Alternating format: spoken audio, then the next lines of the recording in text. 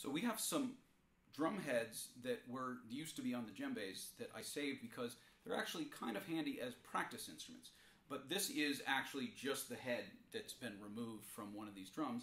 And when you play it the same way that you play anything else. You know, kind of use some target practice.